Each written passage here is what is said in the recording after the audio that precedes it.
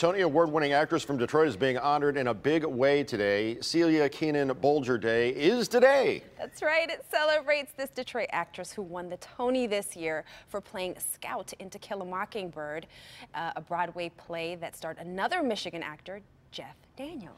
Celia Keenan Bolger joins us live in studio. That's you. You're a Tony Award winner. I know. I am. And today is your day. Congratulations. I guess, right? Thank you.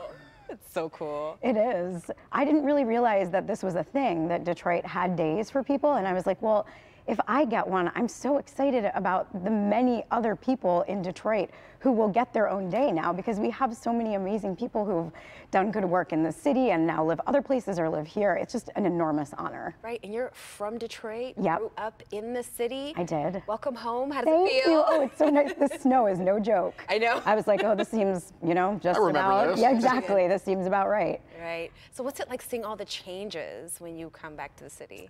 It's really, I feel like it's a really exciting time for Detroit, and I had a really great meal last night at a restaurant at Selden's, but I also am just so, I have so many friends from elementary school and high school who have lived here, all of these years and have been putting all of their lifeblood into the city, and the fact that, the city is changing and that they get to also be a part of that, having lived here throughout all of the time when it wasn't thriving in the way that it is now, is also like very exciting to see. Super exciting. Exciting to star opposite Jeff Daniels. I mean, talk about like Michigan grown. Yeah, and, how about that? Yeah.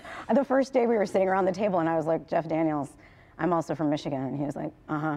And I was like, I grew up going to the Purple Rose Theater. And he was like, It's true. I was like, all right. So it seems like, but Jeff was really, sometimes when you have stars who do shows on Broadway, it can be a complicated dynamic, particularly if they're movie stars. And Jeff was just always, he has that Midwestern work ethic. I think he just really understood, I'm here to do a job. I'm here to he never missed a show. We did 400 something shows. And I was like, oh yeah, that's just that Midwestern stock.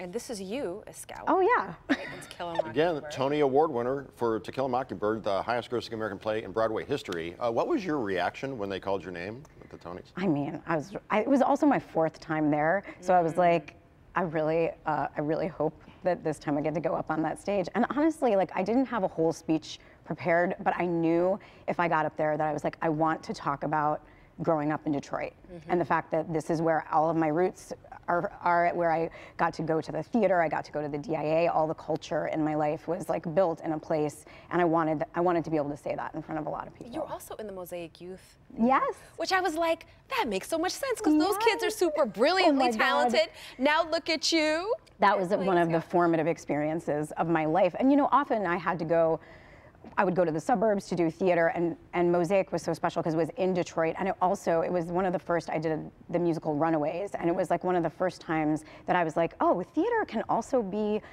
important and have something to say and not just singing and dancing. Yeah, definitely. Didn't you also pick up ACLU Freedom Award? I just did, yes. Tell us about that. That was, the NYCLU every year in New York City does a concert called Broadway Stands Up for Freedom, and they've honored some people in the past, and this year they recognized me for some of my activism, and also particularly with Scout Finch, because this role has enormous cultural relevance.